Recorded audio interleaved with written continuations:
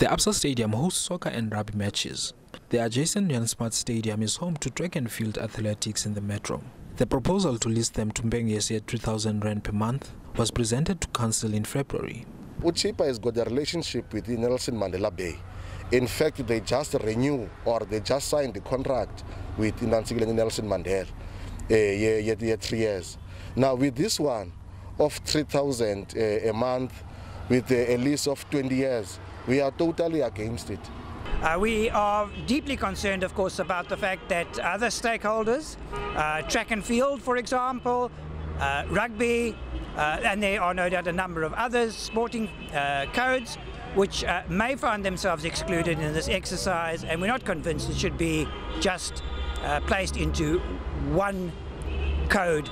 The concern around this plan is all about the possibility for corruption. The municipality says there'll be none of that.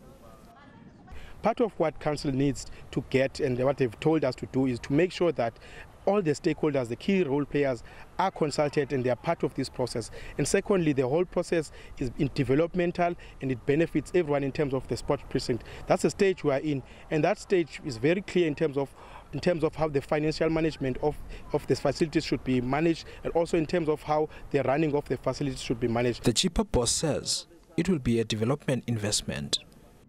The academy that we wanted to develop here, it will cater all the sporting code, not only soccer.